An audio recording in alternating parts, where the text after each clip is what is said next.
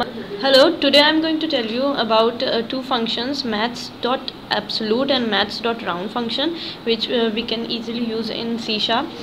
How to use these two functions?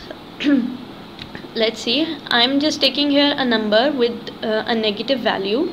What actually absolute function will do, absolute function will convert a negative value to a positive value. Just a simple function, just convert negative value to a positive value, and if we are passing a positive value, it will remain positive.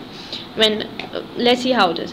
Here I'm just taking a response dot write original value, just what I have passed, which is -6844, and then absolute value, and use this Math.Abs, and within brackets that number variable which is having -684.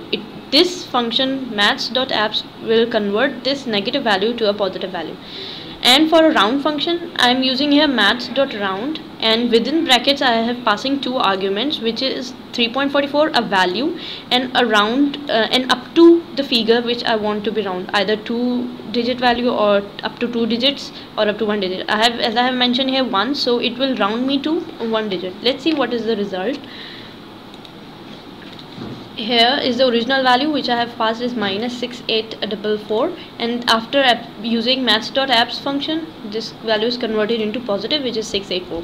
And round of a function, which is Maths.Round, this convert 3.44 value to round of 1 digit round off, that it will show after decimal only 1 digit. This is what Maths.Round function will do. Thank you.